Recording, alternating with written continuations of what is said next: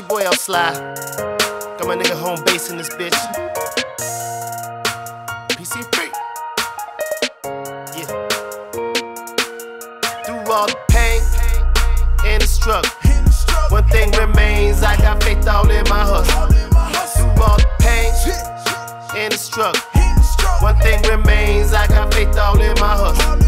I made some money in my hustle. I met some bitches in my hustle. I caught some cases in my hustle. I made my name in my hustle. I made some money in my hustle. I met some bitches in my hustle. I caught some cases in my hustle. I made my name in my hustle. Got my head up high, I'm smoking on that blunt.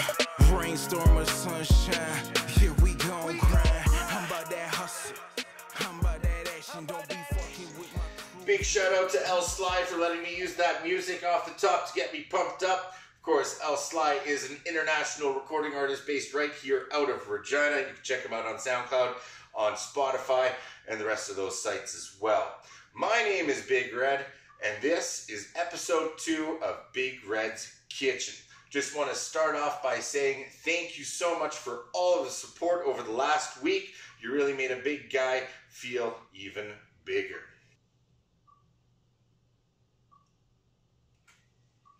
Okay, so let's get to it. Today's offering are scallops. Now, scallops wrapped in bacon are pretty much on every menu across the city, if not that across the country.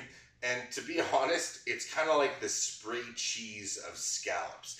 It's not the best preparation for this really beautiful, nuanced little scallop. So, what we're going to do today is we're actually going to go back hundreds of years, several century old dish called Coquilles Saint-Jacques. Alright, so Coquilles Saint-Jacques. Now, Coquille generally just means shell in French, and Saint-Jacques is Saint James or James the Great. He was pretty much one of Jesus's original homeboys. And then after Jesus died a couple times, he pretty much blew the pop stand that was Jerusalem and went back to Spain, and then decided it was a good idea to start walking back and forth between Jerusalem and Spain. Till on the last time he saw some Virgin Mary apparition in the sand, decided he was going to go back to Jerusalem one last time, and got his head cut off by a guy named Herod Agrippa, who was essentially in charge around then. So when they were sending his corpse back, or his body I guess, they were sending it back to Santiago a Compostela, which is in Spain, which is where he was originally from. Now on the way back, they hit a little bit of wind, some turbulence, or whatever you call it on the sea, and the boat sank. Now the legend has it that his body survived without any damage or anything, and when it was dragged out of the sea, that it was adorned in scallop shells. So that's why St. James is associated with the scallop shell. I've also heard another way that the story goes, that he had a scallop shell that he took on his pilgrimages, and he wouldn't accept any more food than he could fit in the scallop shell. So there's a bunch of different variations of the story, but scallop shells and St. James, and in French, Saint-Jacques, they go hand in hand. Now, that was a 2-beer history lesson probably. This is a 3-beer cook. Probably would have been 4 or 5, but I switched to tall boys. So, Big Red, you must be asking, are we doing a Spanish dish because you're talking about Spain so much, or are we doing a French dish because Coquilles Saint-Jacques sounds very French? Well, we're going to do the French dish. I'm not sure if you knew this, but Catholicism, after the whole Jesus thing, really, or Christianity I should say, really took off. And scallops are really farmed in a lot of places in the world, including Canada. However, one place in particular where they're grown is Normandy. And Normandy is actually where my family comes from. And so I'm going to prepare today a version of Coquilles Saint-Jacques, which would be found in Normandy, and especially in little fishing villages like the ones that my family grew up in, places like Coquilles, where there's a scallop festival going on right now as we speak. So, the version of Coquilles Saint-Jacques that I'm going to be preparing today is in a white wine and heavy cream sauce with garlic, shallots, and then it's going to be put into a shell, also a pot. I'm going to explain that in a second. And then we're going to be covering it in creamy mashed potatoes and just cover it in delicious Gruyere cheese. Gonna melt that bad boy, and we're in for a treat. I promise you, this is a delicious dish. It's fire, and restaurants charge an exorbitant amount for it if they serve it. But this dish is really, really nice because of its simplicity and the simplicity of the ingredients. So make sure that you buy good ingredients if you're going to be cooking this, because they really have to stand out in order to make this dish a success.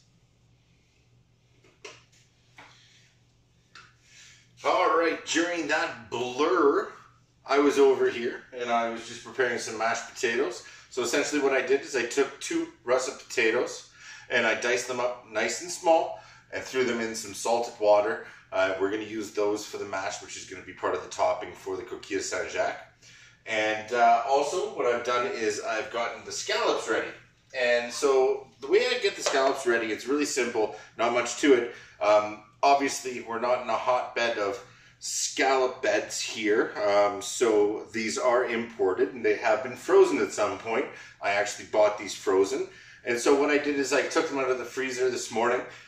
Then I put them in a bowl, and there's all kinds of nice juices that go through those right out because that's disgusting.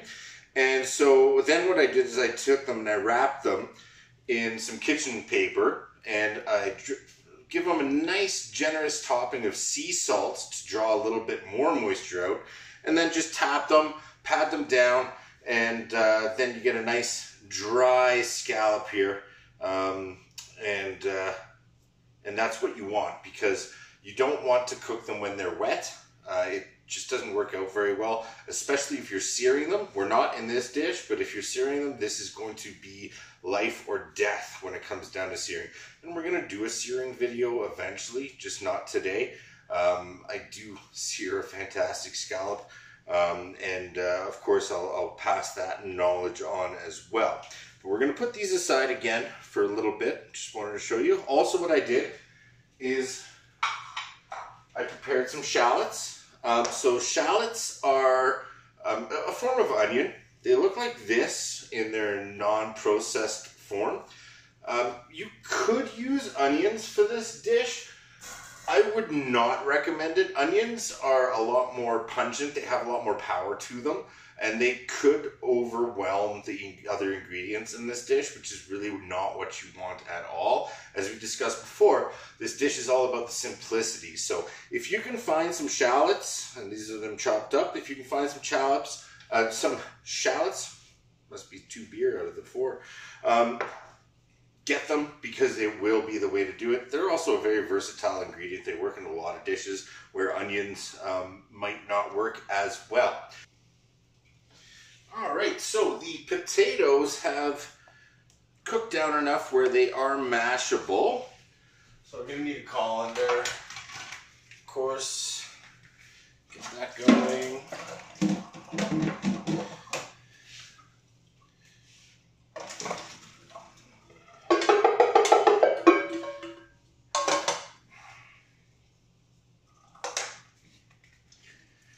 Never rinse mashed potatoes, but you knew that. Gotta love those starches. Now, how do we make a good mashed potato? Butter, cream, and garlic. All right, so first off, we're going to take a little bit of butter. We're going to throw that in there. Little bits of cream, like that. All right, maybe a little bit more butter. There we go.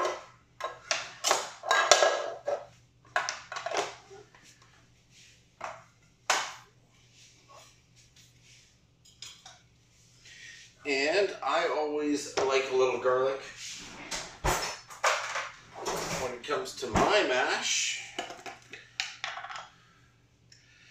and you can never have too much garlic in my mind. There we go. All right.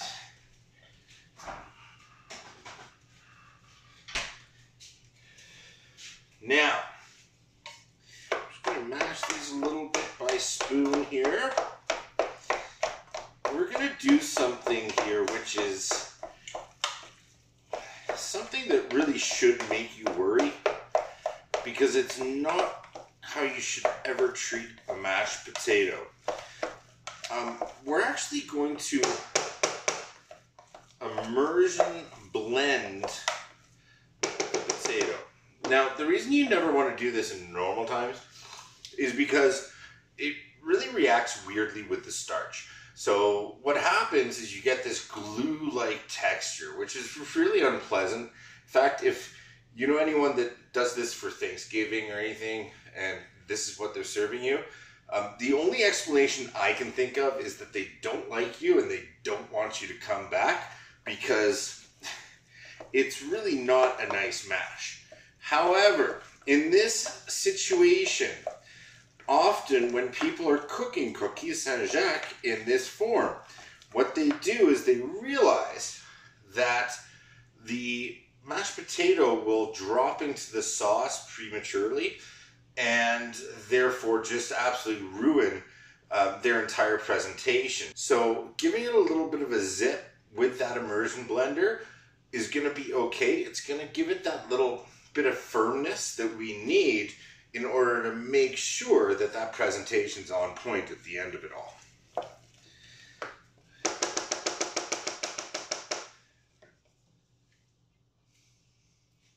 Make a good mash. There's no doubt about that.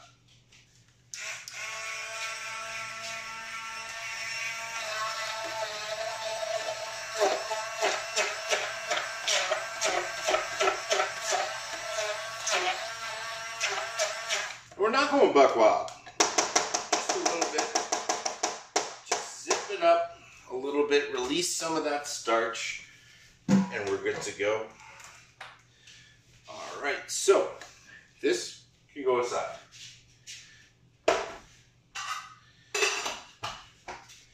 All right, now the fun part.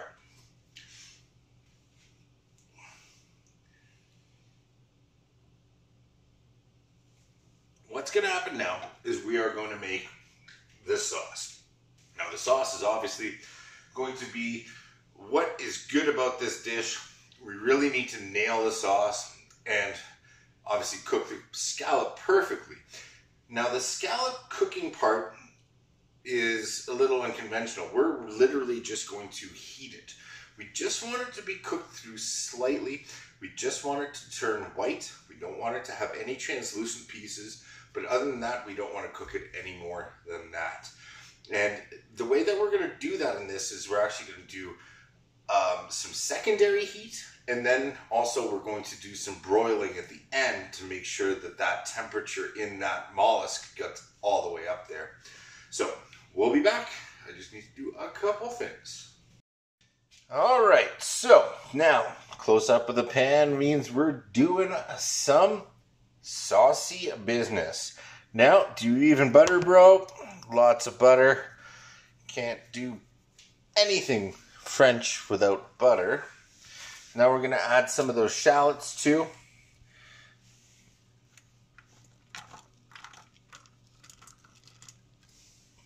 Now remember, I'm not a classically trained chef or anything like that, so is my knife work good? Absolutely not. Lots of people are actually brilliant at that stuff. We got different kinds of chops there. We're good. It's fine. All right. So we're letting this go. We got to let it nice and simmer up. We want that to kind of hang out. We want them to kind of get clear. They're gonna do their thing. This is on about medium-high heat, by the way, guys. as this goes, we're going to do some nice, we're going to wait for all the butter to go, and now we're going to turn it down a little bit. This is a little obnoxious when it comes down to heat. We under no circumstances want anything to brown here. And the reason for that is, this is a white dish. If you get any kind of brown except for on the very crust, it's not going to look good.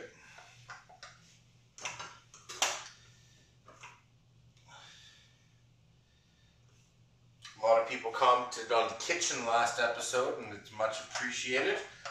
The fact is that one of our burners is a little bit wonky and has a mind of its own. That's why you see me going crazy and having to stir this a little bit funny sometimes. Not every kitchen, including Big Red's kitchen, is perfect. Now we're going to add a little bit of flour.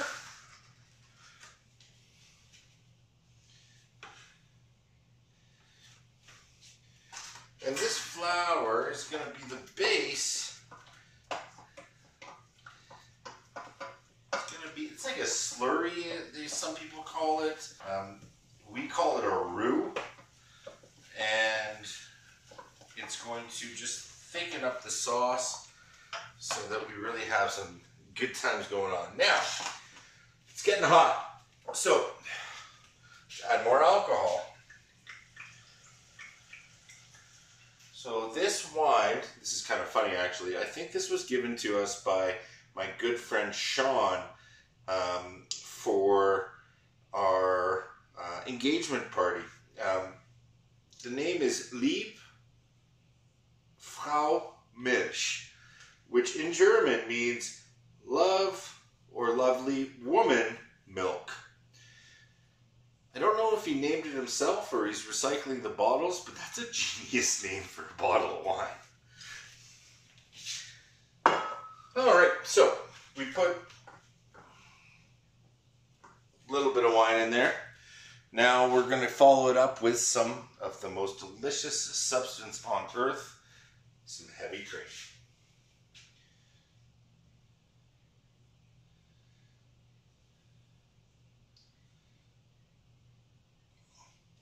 Now, I put 1 cup in there.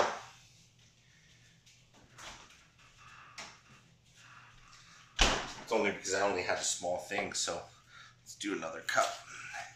More cream, the better. Of course, we should always be tasting.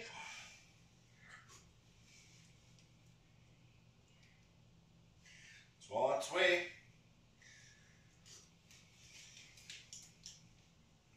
Right now, it's not going to taste like much, like onion milk, I guess, kind of, with garlic. But you're just looking for a good consistency. Because what's going to happen here is that once this gets into the nice thickness, we're going to throw some cheese in there.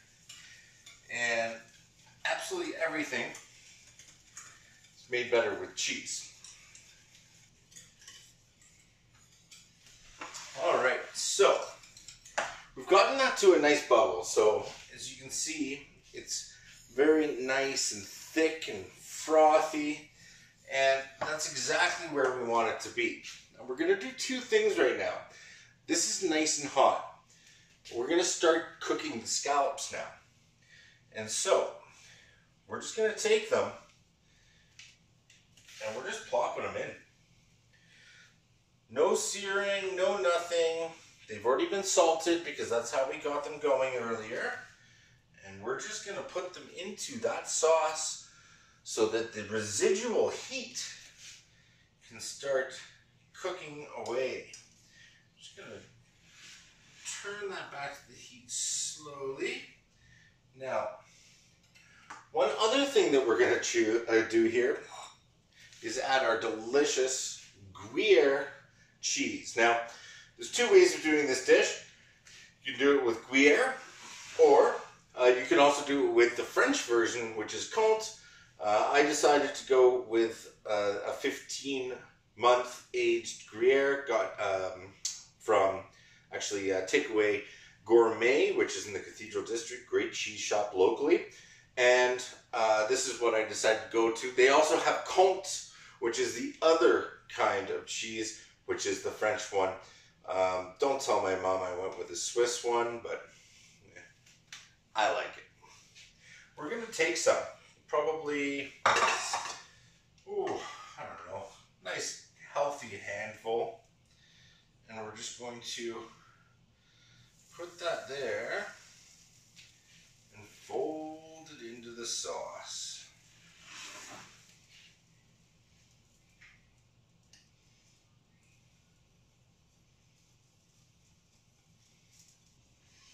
Now I alluded before that we were going to do it a little bit in shells as well as in a pot. And so what I meant by that is that we are going to use our little French onion soup bowls in order to serve this. Now the other way of serving this though is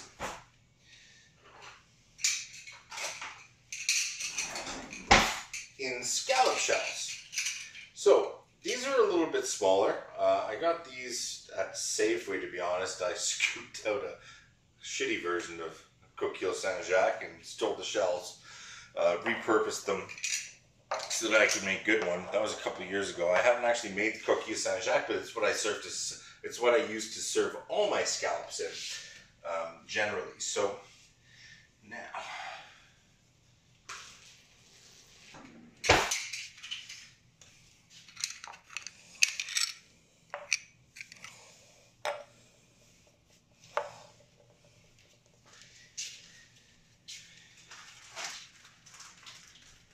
And so, our mashed potatoes in a little pipe bag.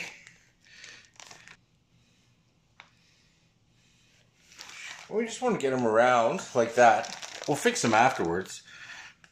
If you have a normal piping bag, then you're a more prepared chef than I am. All right. I know that doesn't look great. We're gonna make it look great by just fluffing it out to the ends like that. Now that we've got our little shapes,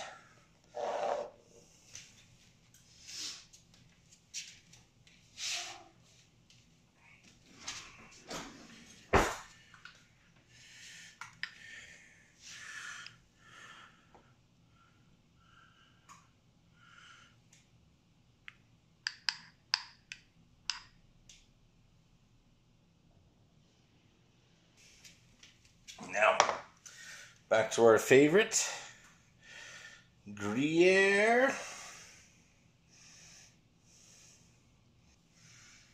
And at this point you might be saying, oh Red, this doesn't look very good. Well, there's a process. We will make this look delicious. You wait and see.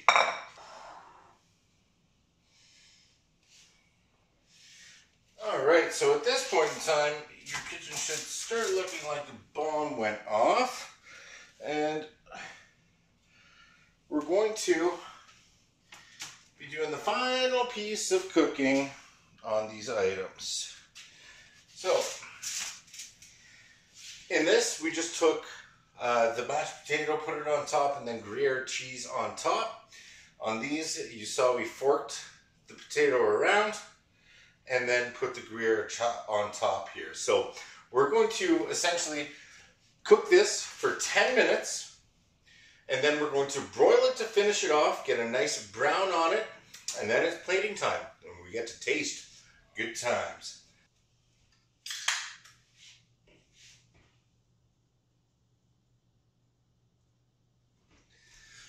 We're looking good here. So now, even though the preparation looked a little bit messy, it's all about the final product. And the taste is there for sure. Now what we want to do is we want to just make sure that we get a nice crispy top on it. And the way that we do that is by broiling the actual tops. Let's get that cheese nice and melted.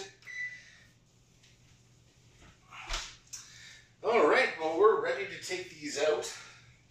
Make sure that you mitt up on this one because it's going to be really, really warm.